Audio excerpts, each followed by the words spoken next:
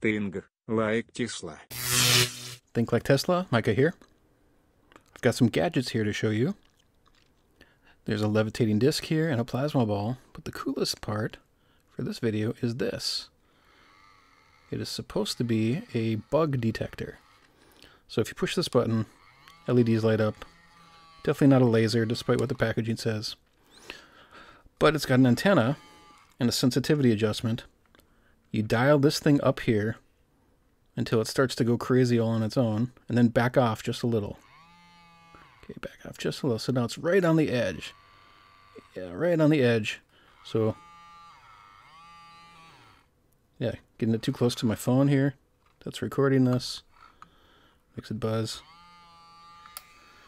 This plasma ball, of course, makes it go off. Interesting, the levitation device, magnetic levitation, does not. Oh, there we go. Or does it? These two are too close to each other. Let's try moving this.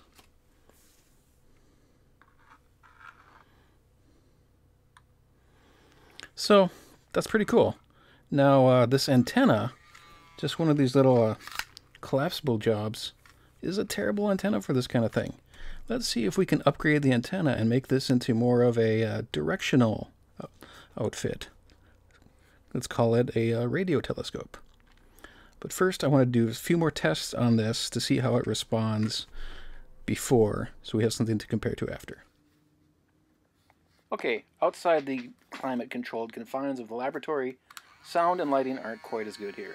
We'll do what we can. So we're going to get this thing activated. We're going to back it off just a bit. Alright, we're ready to go.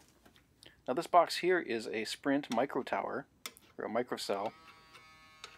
Let's see if we can pick up something more on the left side than on the right. So that must be where the antenna is situated inside that box. So that's something that we can already find out. That's cool. Here's an access point. It's got both 2.4 gigahertz and 5.8 gigahertz. Getting a lot of signal coming off of that. And kind of as a control experiment here, an UMA box, a hard drive, not much there. Back to the access point, lots of signal coming off of there. Pegs the meter out. Here's what I have in mind. I got the screws out of this guy, so we can carefully take the top off and see what's inside. There's the LEDs for signal, a little speaker. It's got a little motor on the back. And a rechargeable battery. Very cool. But looks like this antenna here comes off pretty easily. So let's take out that antenna, and instead I'm going to put in this small connector. This is an SMA connector, the type that many different antennas for mobile and ham operations we use. So let me see what I can do to get this antenna connector mounted on. Then we'll have something that we can plug various antennas into and then do more experimenting. And there we go. Isn't that just the cutest little piece of coax you've ever seen? Now what we can do is replace this with this. Let's go. Okay, once again in the shadowy and frankly somewhat frightening depths outside of the lab. Let's get this thing queued up here. Back off a bit, and now we're going to test some of these devices again. So this antenna is specifically designed for Wi-Fi frequencies. It's made to attach to your router to give you better signal in your house. So notice it is activating at a low level from quite some distance away from that access point. I had to back it off a little bit more even. And even though the cellular frequencies are not a direct match here, it's still picking up signal, and not just on the left side either. So it is better at picking up signals to some extent, but it's hard to tell the left side from the right like we could with the cheapo antenna. So that worked. It wasn't very directional though. For that we would need something like, and I had to back the camera up for this, one of these guys. This is a Yagi antenna. So the driven part of the antenna is actually this loop right here. This piece of metal behind it is called a reflector. It's actually going to re-emit the radio signals in such a way that makes it seem to reflect back this way.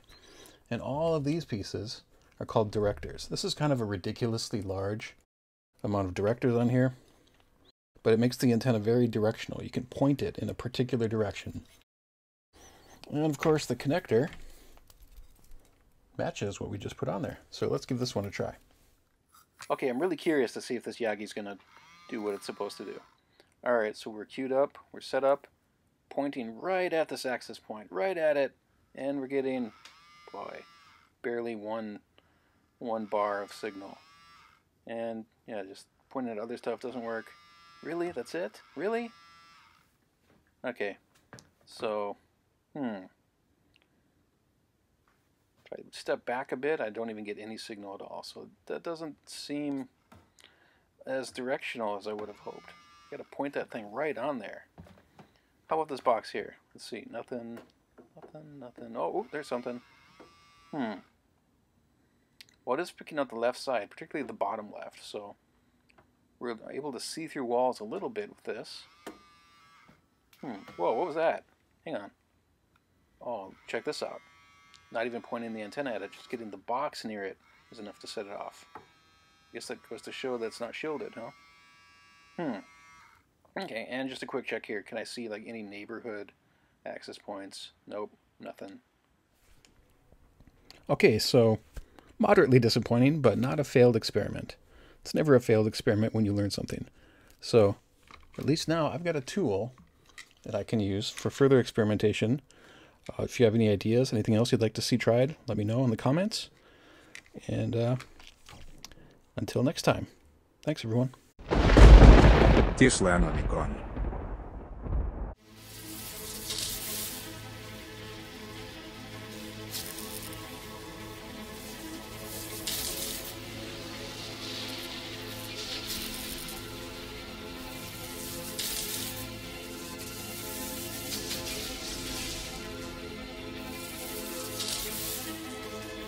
Music compliments of Juan Carlos Garcia.